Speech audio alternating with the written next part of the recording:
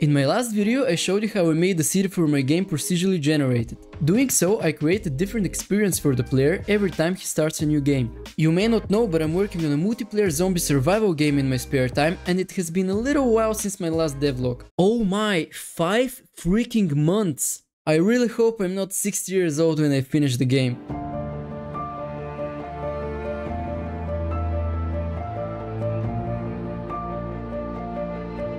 Anyway, let me show you what I've been doing for the past 5 months. All of us have played Minecraft at some point in time. It is a game I love very much. In there you can do so many things. You can explore the vast world, you can build structures, craft different items, and all in all survive.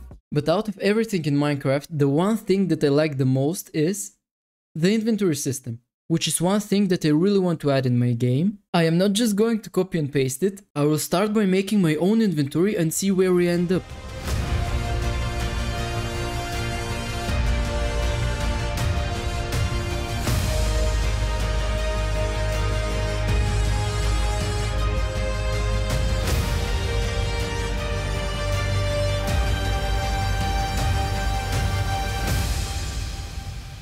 And yeah, I think this is it. With the press of a single button, I open the inventory.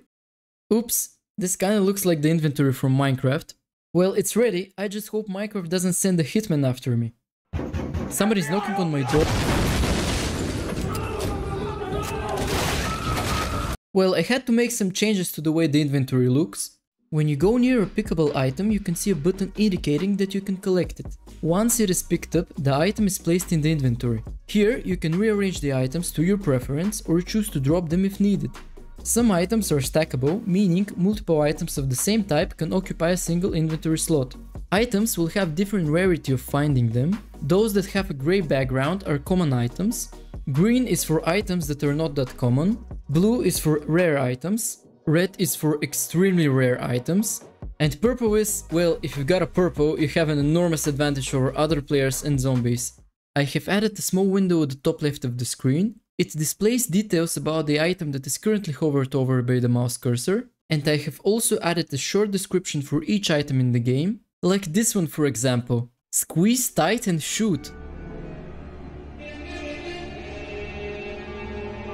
There is also a hotbar at the bottom of the screen. Weapons that are added to the hotbar can be equipped by the player. For the actual weapons, currently we have a pistol, shotgun, and a rifle.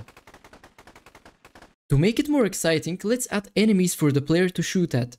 This is our first zombie and yeah, he looks alright. I am not going to leave the zombie T-posing like that, so let's animate it. Mixamo is a really valuable resource for animations. The animations are of high quality and cover a wide range of actions suitable for various types of games and projects. You can also adjust and fine-tune the animations to your liking. Mixamo also has a wide variety of characters that you can download and use. The characters come in various styles, from cartoonish to more realistic designs. They are suitable for different types of games and I have personally used some of them. You should definitely check them out, they are really high quality.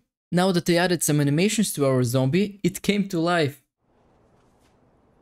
That's the cutest fucking thing I've ever seen in my entire life. As you can see, I also made the zombie ragdoll when shot in the head. Now that our zombie is animated, let's make it so it can move around. For the movement of my zombies, I decided to use Unity's nav mesh system. This system provides a robust way for characters to navigate the game world, avoiding obstacles and finding the shortest path to a target point. The behavior of the zombie is determined by a state machine that consists of 4 distinct states. Only one of these states can be active at a time. The transitions from one state to another are as follows. The entry state of the zombie is idle. If something of interest triggers the zombie, like a player for example, the zombie will start chasing the player. When it gets near him, the zombie will then shift into the attack state. The zombie may transition into a death state at any given moment. This is the last state after which the zombie becomes incapable of transitioning into any other state. It took me some time to implement this state machine in code, but it finally works.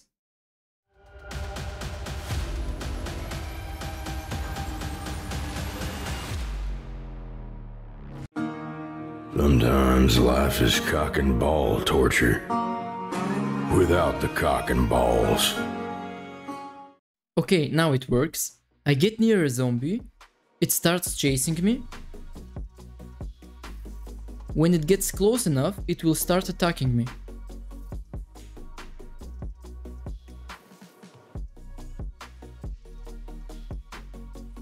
One final touch I would like to add is gore and dismemberment effects. I really enjoy games that have this feature as it significantly enhances the gaming experience. I quickly made some nice looking blood effects using Unity's particle system. I made it so dismemberment only occurs when a zombie is shot in the head, with an equal chance of the head either exploding or becoming decapitated. For the future, I plan to extend dismemberment capabilities to include other body parts as well. The way I made dismemberment work is quite interesting. For my game, I'm using characters from Cinti's assets, each character consisting of a single 3D mesh. And I can't just cut a part of that mesh. To overcome this, I had to use this mesh cutting asset that allows me to cut through any part of that mesh. As simple as this. I made it so you can select the body part and save it. Now, when a zombie is shot, I downscale the impacted body part and spawn a separate pre-cut mesh at the place of the shot. It looks really good, but currently I have only 2 zombies. So, I bought this asset pack with more zombie types. Being bad at 3D modeling can really hurt your wallet. Now the final result looks like this. Be sure to leave a comment to let me know whether you like it. Thank you guys for watching, I hope you had a good time throughout the video. If you did, consider subscribing as it will help the channel. I'm looking forward to seeing you all in the next one.